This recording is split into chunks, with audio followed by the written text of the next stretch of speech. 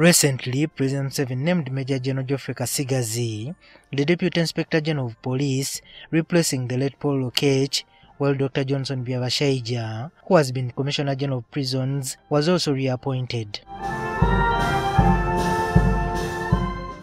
Today, the appointees were vetted for the positions.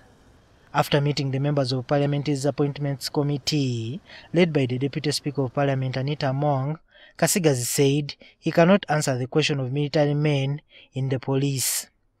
And when we are transferred from one place to another, we follow the procedures. In this case, we follow the procedures in police.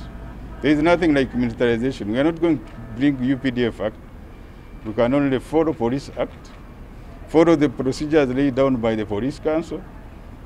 So there is nothing like militarization, but the actual answer can only be given by the appointing authority. Katsigazi said that if he passes the vetting process, he will expedite investigation of crimes to quicken justice. I'm one of those people who are really concerned about cases delaying during interrogation and investigation.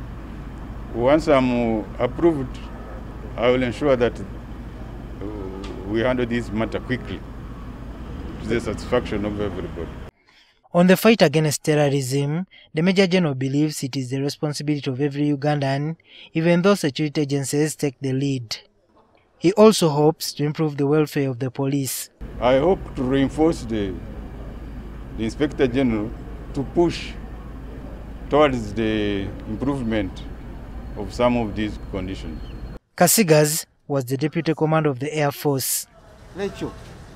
Dr. Johnson Byabashaija, whose contract as the Commissioner General of Uganda Prisons was renewed, also went before the Appointments Committee of Parliament. He was reserved with his comments when he met journalists.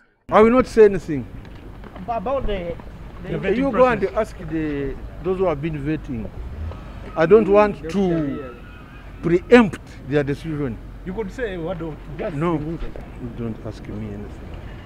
Byabashaija has held the position since 2005. Juma Kiria, NTV.